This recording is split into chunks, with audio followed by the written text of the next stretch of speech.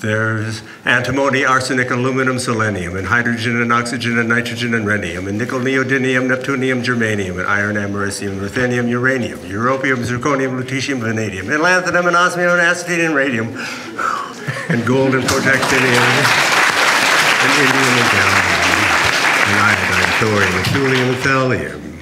There's yttrium, ytterbium, actinium, rubidium, boron, gadolinium, niobium, iridium, and strontium, and silicon, and silver, and samarium, and bismuth, bromine, lithium, beryllium, and barium. There's holmium, and helium, and hafnium, and erbium, and phosphorus, and francium, and fluorine, and terbium, and manganese, and mercury, molybdenum, and magnesium, dysprosium, and scandium, and cerium, and cesium. There's lead, praseodymium, and platinum, plutonium, palladium, promethium, potassium, polonium, and tantalum, technetium, titanium, tellurium, and cadmium, and calcium, and chromium, and curium.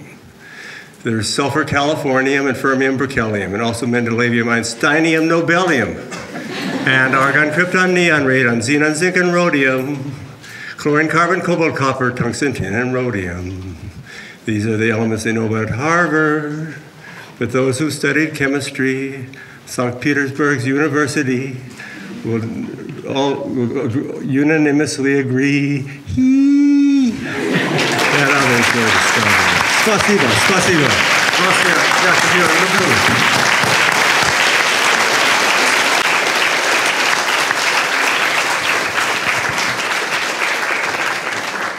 My apologies to Gilbert and Sullivan and Tom Lehrer.